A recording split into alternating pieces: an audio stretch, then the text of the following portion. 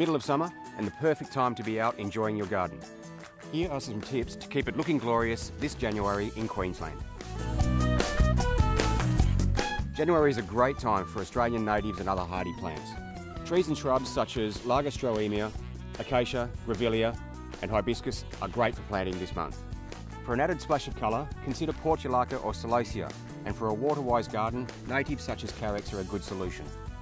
And your garden doesn't need to just look good, you could also be growing some great produce too.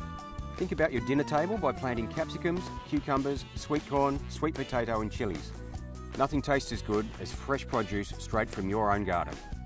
If you want advice on what to get, pop into the store and we'll give you all the help you need. Don't forget our perfect plant promise. All of our plants other than seedlings are guaranteed for 12 months. If you're not completely happy, return them to the store with a receipt and we'll give you a full refund. Of course, you would have had your edibles in for a few months now, so this will be the time to harvest things such as beans, pumpkins, lettuce, rockmelon and chillies. It's a good idea to get some pruning done. Deadhead your flowers and you'll see new ones growing in no time. It's a good time to fertilise and think about using wetting agents to protect your plants in a dry spell. Pay close attention to shrubs and any plants that are developing flowers. In this hot weather, they'll need all the help they can get. And to stop the soil drying out and keep weeds at bay, put down a layer of mulch. The garden's a great place to be in summer, so get out there and enjoy it.